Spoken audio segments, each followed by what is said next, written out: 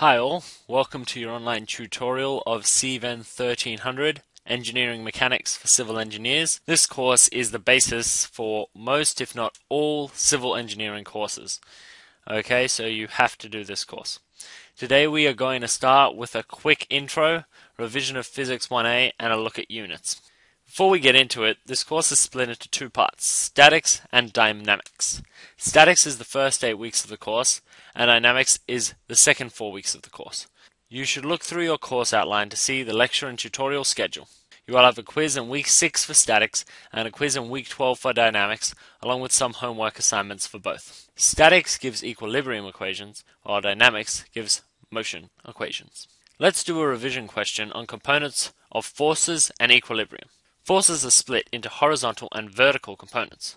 We will get these from trigonometry. Equilibrium means steady state, and this means the sum of horizontal forces goes rightward should equal to the sum of horizontal forces going leftward. Also, the sum of vertical forces going upward should equal the sum of vertical forces going downward. Okay, so let's start on the example. For the B force, using the simple right angle triangles we can see, to use cos 45 times by our force for our vertical forces and sine 45 times by our force for the horizontal force. Similarly, this is done for the A force. We then use simultaneous equations to calculate the two forces. As the 100 kilonewtons is in the opposite direction to the vertical forces of A and B, we use negative 100 kilonewtons. So guys, let's just have a quick look through here. So let's look, we go to try to get the vertical forces, we have to use trig to get from B here to the vertical force of B here. Okay, so that's how you get the vertical forces, and the vertical forces for the A force, goes from here and you use cos 45 once again to get that. So we have cos 45, which is equal to 0.707. So we have the vertical force of FA times by 0.707 plus the vertical force of B times by 0.707 minus 100, as the 100 is going downwards this way. Okay, so it's a negative sign. So this is our first equation of equilibrium. Okay, so moving on from that, we get also the horizontal force. Okay, so using the simultaneous equations once again, you can see that this times by sine 45, you can get the horizontal force. And for A, if you use sine 45, you can use the left force. So we get the equation, the horizontal force of A times by 0.707 minus, because it's in the opposite direction, the horizontal force of B times by 0.707 equals 0.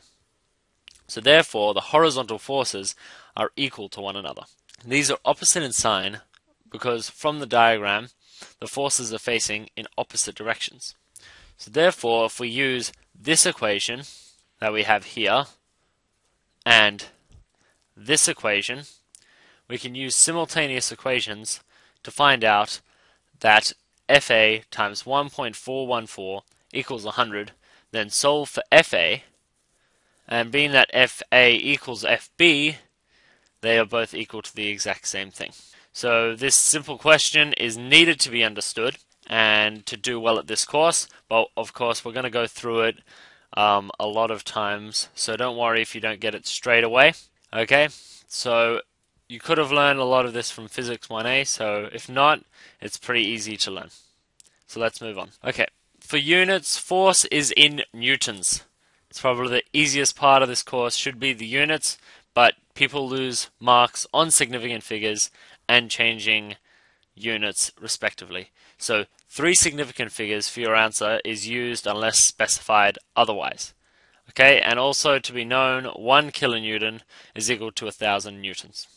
Okay, so for a summary of today's lesson, Remember how to define horizontal and vertical forces through trigonometry. Remember that the structure should be under equilibrium unless there is a resultant force, which we will discuss next video. Equilibrium means the sum of forces in the horizontal and the vertical directions are equal to 0. So that's it guys for this video. I hope this has helped, and I will see you next time for adding some vectors. Okay, bye.